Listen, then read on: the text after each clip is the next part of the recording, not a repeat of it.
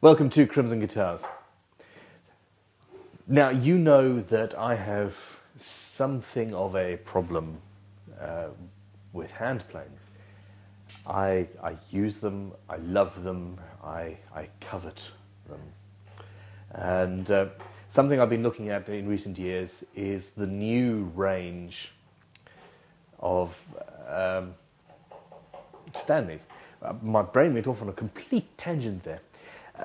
For the longest time, I said that you cannot do better than an old Stanley hand plane. They have got rosewood handles, and the steel is fantastic, and they just work and they cannot be improved.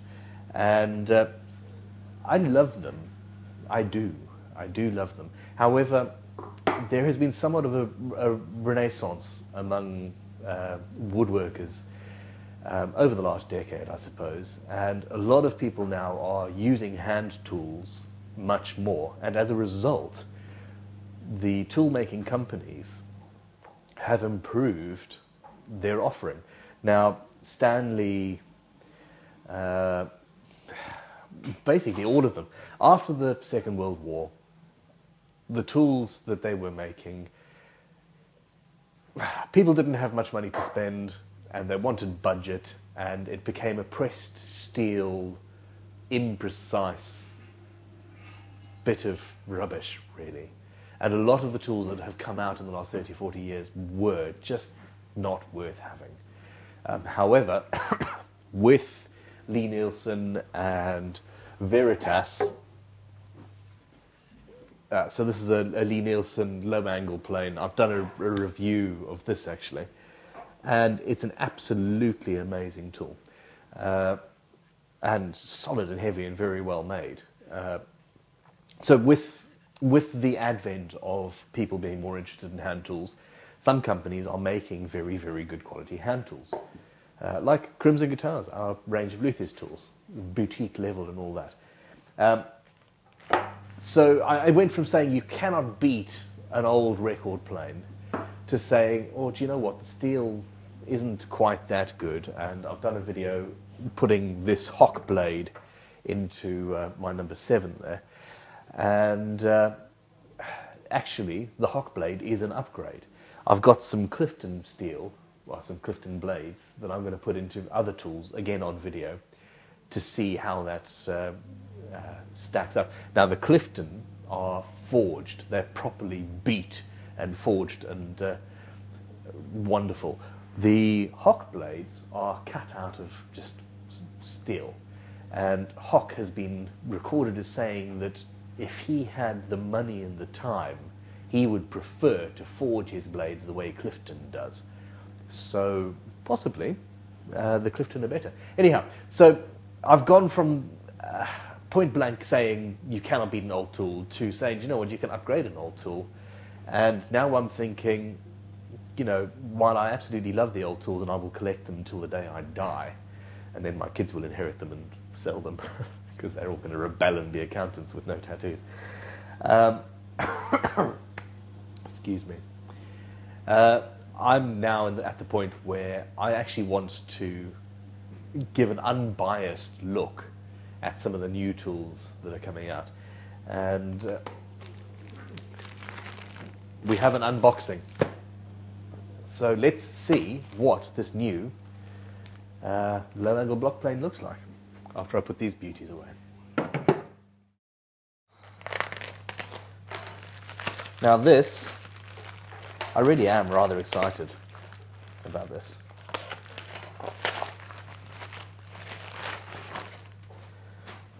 So Stanley, this was made 12th of arse. That really says. Anyway, 2014. And when you're buying a new tool, especially a premium one, the whole experience is important. With our range of tools, we send them out. Go away.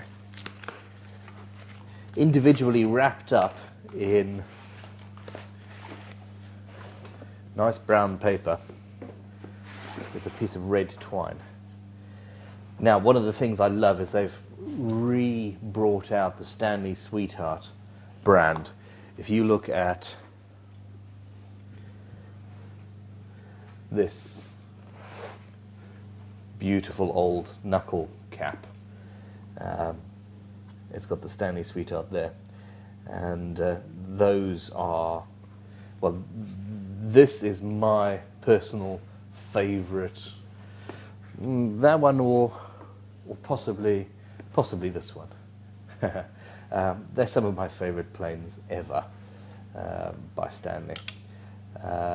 Anyhow, that's not what we're looking at right now. Let's put that right there, and you can they can judge the new one while we're about this. So it comes in a nice box, and looks good.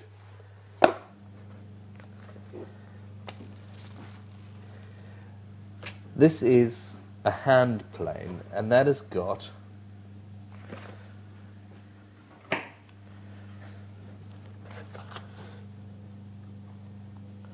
a 13mm thick instruction booklet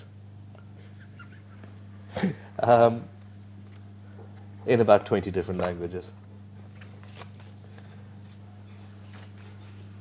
Wow. All right.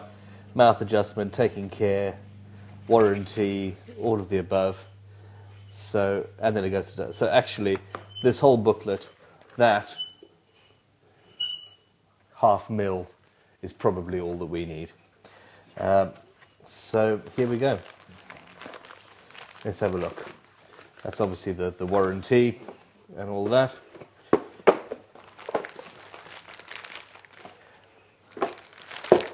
You might have noticed this is a Christmas present to myself. Now already this is feeling much more substantial than what I'm used to. And there we have it. Obviously comes out of the box oily and greasy. That's to be expected.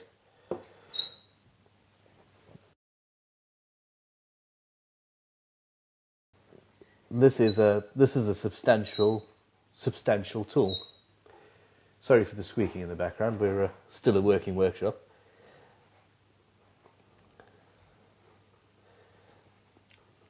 So yeah, essentially the first thing you want to do is the finer the mouth, the finer the cut. Really, essentially it allows the shaving to not break. Sorry, can you tell I'm slightly distracted? Okay, so this is it's just very carefully.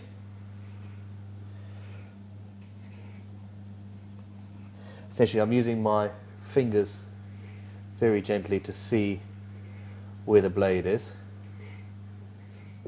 And it's just starting to poke out. So it's nice it hasn't shipped completely pushed out.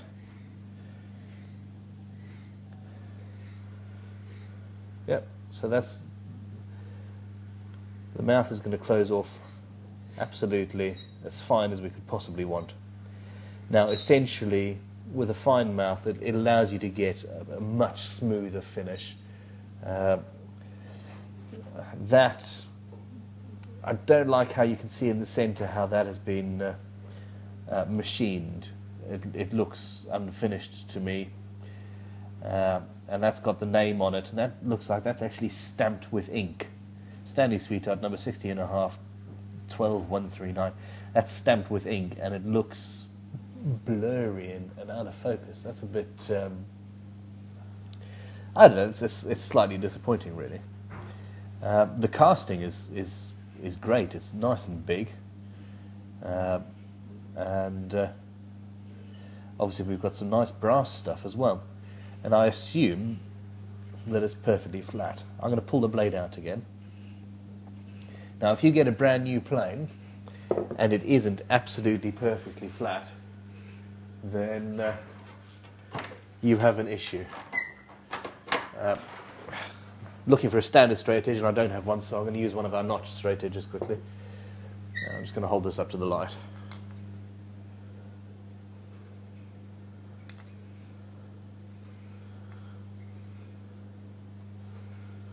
Wow, I'm going to have to show you that. Let's move this camera. Say hi to Tom in the background there. He's reaming something. We need the window to look at this. I think I'm in focus. Can you see that? Basically, now I've got the blade pulled back. The blade isn't touching anything. That's not protruding at all. And we have a definite, this is not flat. This is nice and flat. That's pretty perfect. But your sliding mouth isn't. And it's not just that they leveled it in there in one position. I've just moved it, I've just closed the mouth up a little bit. And there you go. Again, the plane at the front of the mouth there is still raised up. All right, I'm massively disappointed by that. There's a gap, and let's have a look.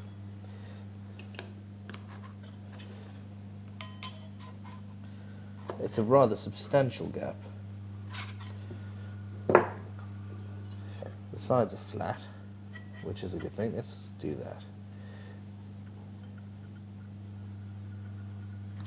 That is 0.15 of a millimeter, and it's just getting under there. That is a substantial issue. Now, if you take this all the way out,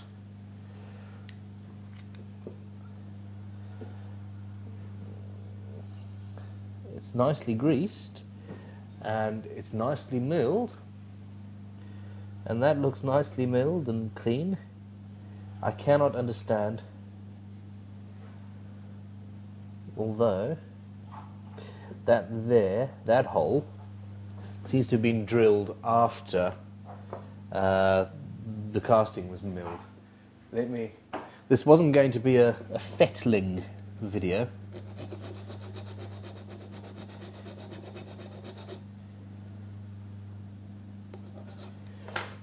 But let's just see if that's done it.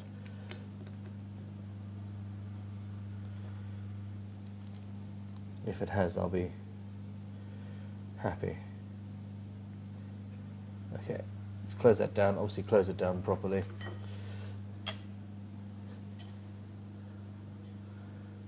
Ha! Alright, that has now taken that gap from a 1.5. This is not perfectly flat. This is still going to have some work done.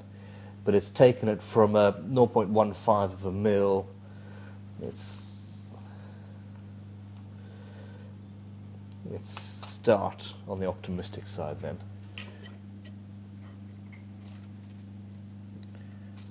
Oh, there we go. So we've essentially got our 0.05 of a mil is just about going under there. Now the problem is, where the biggest issue is at the mouth of the plane. It's the front of the mouth of the plane, which is where you want it to be the flattest. Otherwise it's going to chatter and the shavings aren't going to work perfectly. So, frankly, I wasn't expecting with a brand new plane, especially a plane that is this expensive, they're 80 or 90 pounds at the moment. I was not expecting to have to do any work at all. And I am. I don't even know how to unlock this. Oh, you silly, silly man. I've been playing around with too many different planes. These beauties, you lift that out and you've got access to everything. Look at how well used that is. Anyway, we'll push it back together again. This one you have to loosen that and essentially pull. Come on.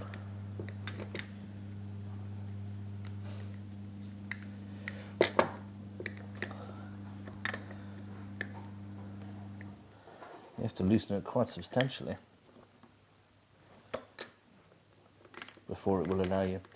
That's less ergonomic than one would hope as well. Go on. Yeah, there's a bit of finish there. So you've got an indent here that really should be oval rather than circular. So that, I'm going to have to plane those two corners away to allow me to take it over this. Now where you can't complain is they've got A2 steel, and it even tells you to do it with a 25-degree angle. It's laser engraved on there. It's a pity they didn't bother laser engraving that horrible stamping there. That's out of focus and really not in keeping with a premium tool. This is depressing, really. However, that is pretty damn sharp. I'm obviously going to have to clean all the grease off here. It's also got this beautiful lateral adjuster, and this is based on it's a Norris style adjuster, and if you know your planes, you will know that you want a Norris, basically. And if you don't want a Norris, then you don't know planes. Yeah, there's a bit of play.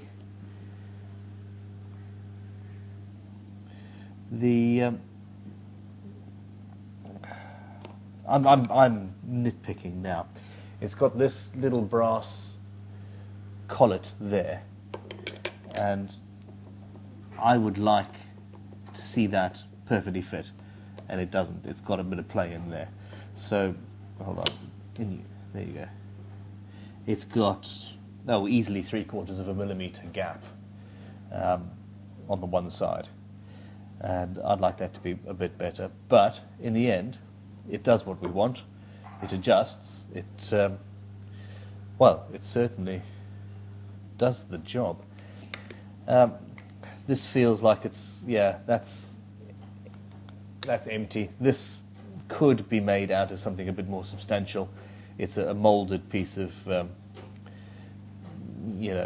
some light alloy. Now again,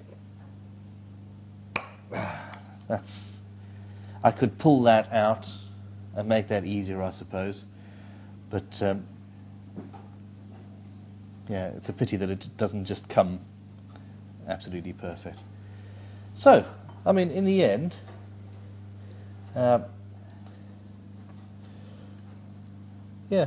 well, you can see can you see the blade from there? Let's push it through. There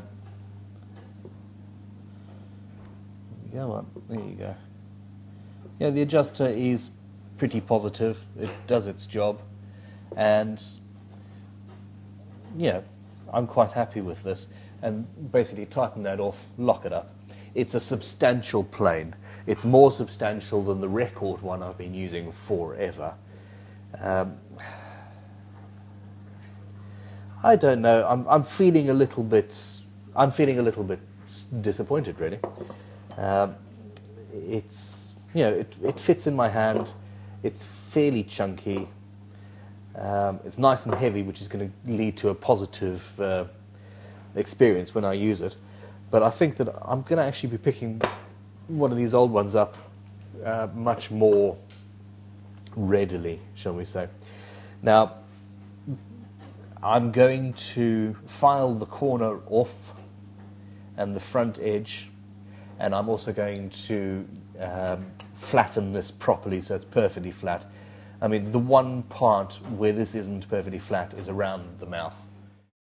The issue that we've got is that was high. Obviously, I've repaired the burr on the inside of that hole over there. And what I'm going to do is I've got a granite lapping stone here. We use this for our tool making and, you know, to fine sand bits and pieces like these pickup rings that we're making. But it is also good for, well, perfect for flattening the sole of a plane. Now I've pulled the blade right back and I've lined up the mouth, and that's all good. And this paper is perfectly flat.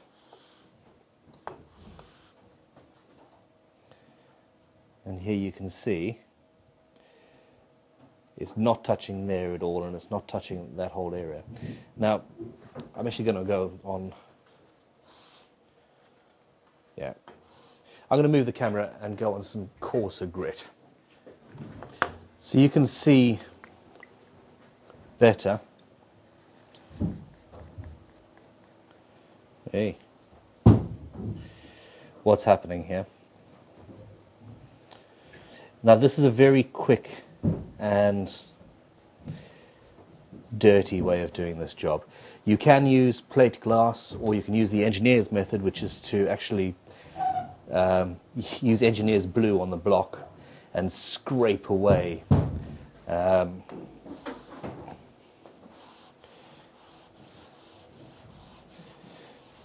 metal. So look at that. I'm touching all the way along the sides, which is actually a good thing, but I also want to be touching around the mouth. Otherwise, it's just not good enough. And really, the grit paper that I've got on here, because this is the grit that they've been using already, is a little bit too fine for this. We're getting there. We are getting there. Now it's very important, obviously you don't want your blade to be out, because that would mess that up. And if nothing else, the steel that they've used on this blade is good. You also don't want to remove the frog and all of that. The act of pushing this down and locking it off puts tension in the plane body. And as a result of that, it will move a little bit. So if you remove all of that and take the blade out entirely before you do this job, then, there you go, you can see that, then you won't have, basically once you put the frog and everything back in, the plane will move and you won't be straight anymore.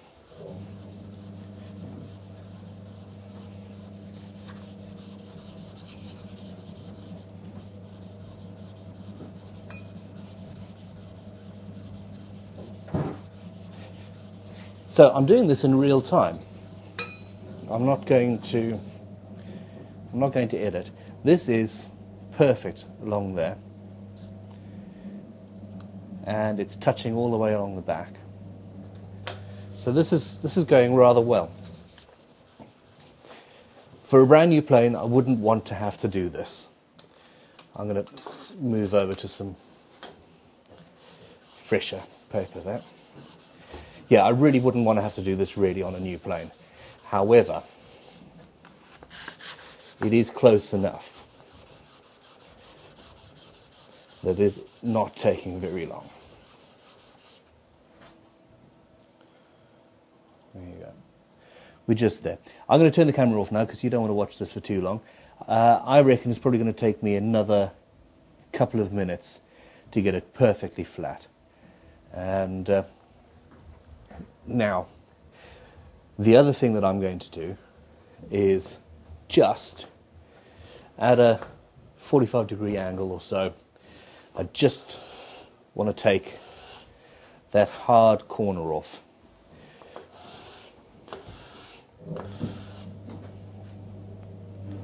Because that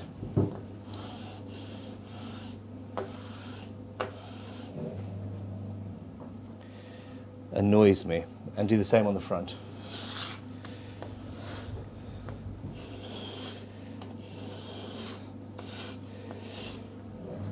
And it just makes the plane just a little bit more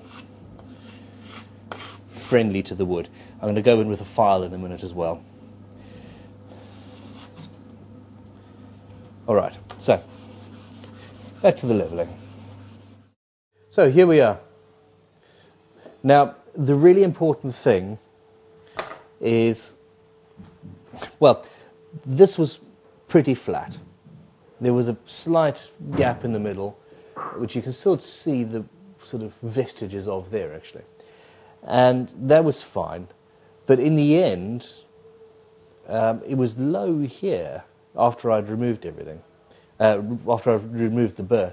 And what you want, at bare minimum, is for it to be perfectly flat along the edges and around the mouth. Not necessarily behind the mouth, not perfect, but in the front of the mouth it has to be absolutely spot on. Otherwise it doesn't push the grain down properly, and it gives you a much worse finish. So I've now got that done, and I'm going to get this is Crimson Guitar's fret leveling file.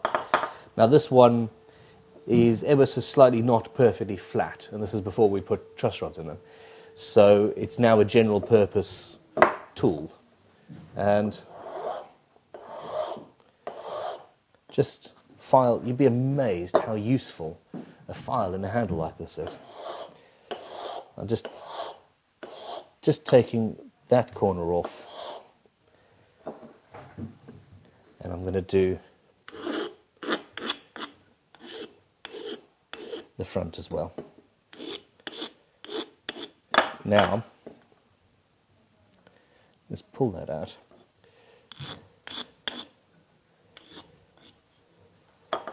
Okay, I don't want any hard corners. So, Crimson Guitar's fret crowning file. And a tool is a tool, whatever it was actually manufactured for. So there we go.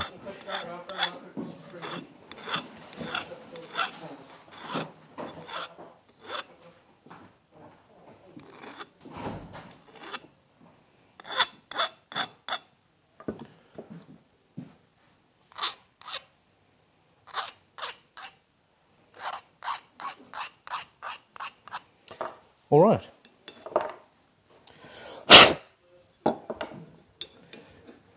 Excuse me while I blow gently in your ear.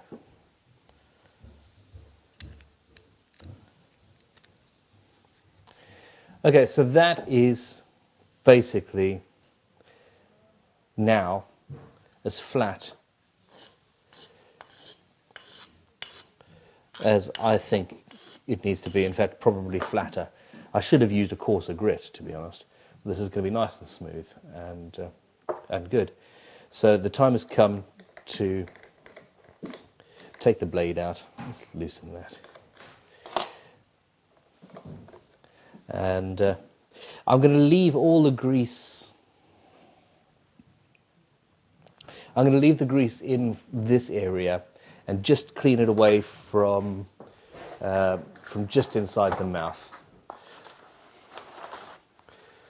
I don't really want grease getting on the wood, but I also don't want to leave that area unprotected if I can help it. Now this, however, is going to have to be cleaned off because I'm going to go and sharpen it. Now, straight off the bat, this is actually pretty sharp. It's just not, you know, that's nicely flattened. It would do the job. It's just not, it's not to my level. So let's put that aside, and I'm going to get some stones out. This is already very flat and nice. That front edge is actually shiny. So I'm going straight to my kingstone and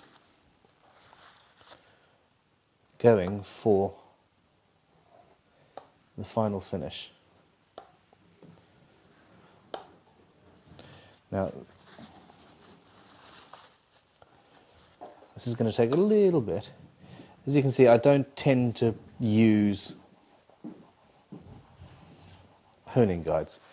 I just feel better doing it by hand. So this is going to take me a couple of minutes. And then we'll see what this plane can actually do. Now, with any new plane, you are going to need to do this. Unless you're going Lee Nielsen, I suppose. I think that theirs come perfect. Alright, so the blade is now better sharpened. You want to get it in the center.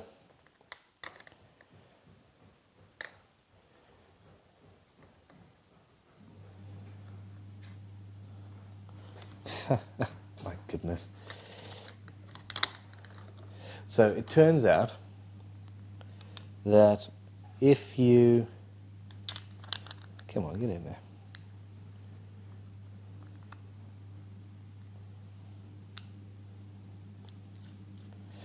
If you unscrew that to allow this to slide in perfectly easily, you don't have enough room. Or am I just being a fool? Let's see. No, I'm being a fool, I think. Ah, there we go. Okay, fine.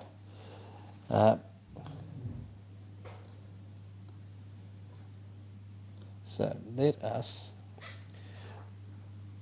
align the blade. It's under tension. Now, I'm doing this visually at the moment. Go on. Okay, I just lined the blade up, and now, using my fingers, I'm going to advance it. If you go sideways, you will cut yourself. If you're gentle and careful, and go like this, you will not.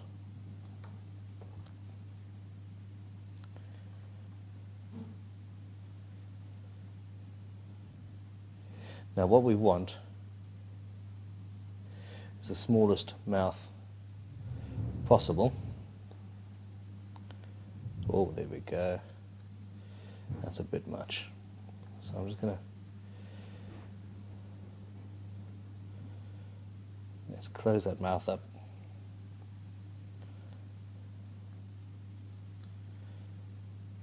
Okay.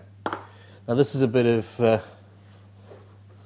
slightly bird's-eyed maple, because a low-angle block plane, or a low-angle plane, is all about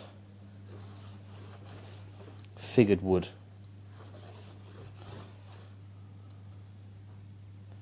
No.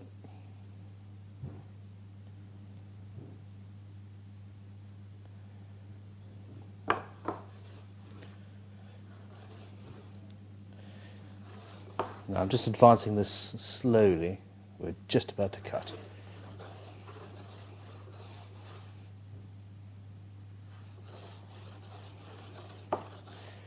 Now this piece of wood has been run through a thicknesser sometime in the last 6 months or so.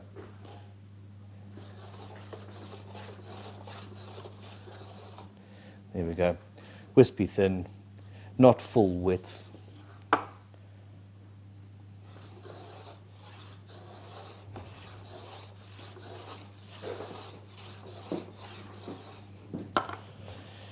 But these are incredibly thin and beautiful shavings, and essentially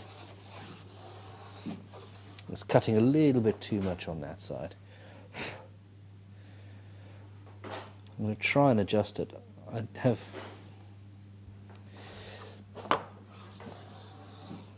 the Norris style adjuster is not... Oh, I've gone too far. No. It's like reversing a car. Okay, that's... Okay, now I've moved that. I'm removing the blade a little bit. The Norris style adjuster can be perfect.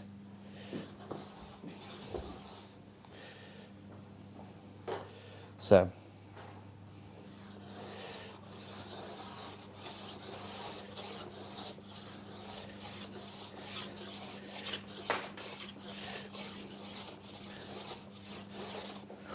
I'm just enjoying this. Okay, well look, it's not giving me full width shavings at the moment, but it is giving me an absolute mirror surface and acting like a smoothing plane, I suppose.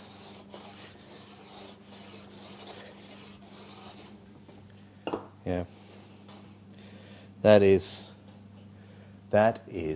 beautiful. So with some setup work, it's pretty good. Now I'm going to just move the camera here quickly. Let's have a look and see what it does on some end grain. Now you can see that end grain is that's rough off a saw. Just because I don't want tear out.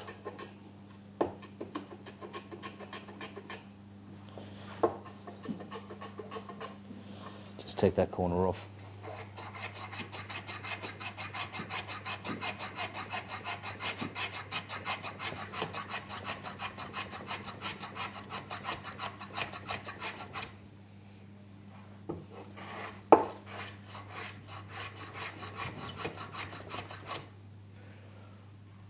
That is, it's doing what it's supposed to do. It's actually taking shavings in the end grain. So, I'm not getting a perfect finish. There's a bit of a strange grain thing going on there. But, well, there we go. Look at that. That is a micro-thin shaving. So, in end grain. All right. I could kiss it. Well, frankly, I think that for the money, this has actually ended up all right. I wasn't expecting to have to spend, 15 minutes in the end flattening the sole. I didn't have to spend too much time sharpening the blade. It's comfortable, it's weighty. I, in the end, am rather happy. As for a comfort thing, it's perfectly comfortable. It's a lovely tool. It's going to definitely work as well as it should. The excuse me. Yeah, the edges are almost perfectly square, so you'll be able to use this on a shooting board as well. I think they have done a creditable job. This is a massive improvement over their the more recent showings from Stanley. I'm not even tempted, even slightly, to buy anything of theirs made in the last 30 or 40 years, really. But this is, it's nice. These edges are beveled over a little bit for a bit more comfort. It's it's a lovely tool. It's not as perfect as I would want, but then it isn't a 150 or 200 pound Veritas or Lee Nielsen. So I think it's aiming for the middle ground, really, and hitting it squarely. Whether that's damning with faint praise or not, I'm not sure. So, well, there we go. If you're going to buy one of these, double check when you get it to see how straight and square it is. That hole that was for holding that pin in, that's the adjuster, that was drilled after the milling and had there was a raised section in there. Now if we look at this, let's have a look at the old Sweetheart one. Pull her out. Oh, there's some shavings from... Yeah, I mean this is... It's got less of a face on it. So there's crap in there, but yeah, this doesn't have anything going all the way through. Anyway, it is what it is. I think I need to level this. This is a new, to me, tool at least. I would say, if you don't want a tool that requires any fettling at all, chances are, based on this one tool, this isn't the thing for you. Spend another £100 or so on something even more expensive. And I'm not being paid by Lee-Nielsen or Veritas or anybody like that. If you don't mind fettling a plane and have the capabilities to flatten the sole and go in there and mess about with the sliding mouth, etc., then frankly I think that this could be made into an absolutely amazing tool, and I'm going to use it well. Thank you for watching. Don't forget to subscribe. Check out all the other videos we do on how to build guitars and how to set up tools. We're going to be doing a lot of videos on how to adjust and fettle planes. So subscribe and check that out. Thanks for watching. Have an awesome day. Goodbye.